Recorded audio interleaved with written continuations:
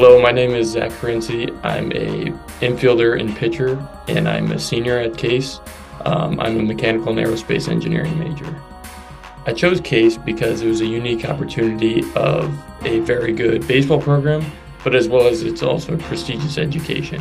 And another thing that was in for me is that it was also closer to home, which I appreciate, and so do my parents because they like to come and visit a lot, and I don't mind it. So it's kind of nice to be there for them, and I'm there for them too. I probably spend most of my time in ThinkBox, and I say ThinkBox because I work on the 7th floor, and also there's also nice study rooms there, and it's very relaxing. There's not many people there if you're there for the only reason, so it's kind of a nice place to just hang out.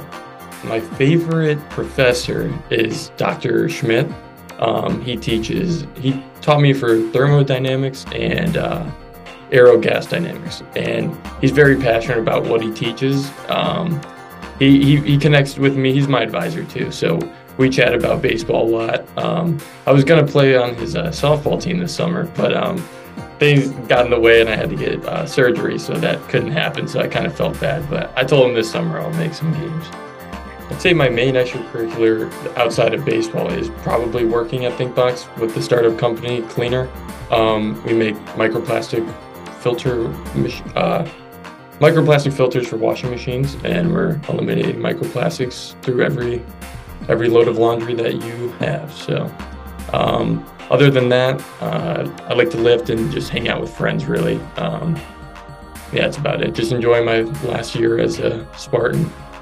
It's hard to pass up my sophomore year when we won the UAA at home. That was pretty special to do at home, and it was really fun. That was a special group in a special season. Sucks that it was cut short and that we didn't make the playoffs, but winning that title was pretty special to me, for that close group, and I miss those seniors and the guys before me. So that's a nice one to pick. But also making a regional last year was pretty cool and special, and definitely hoping to do that again.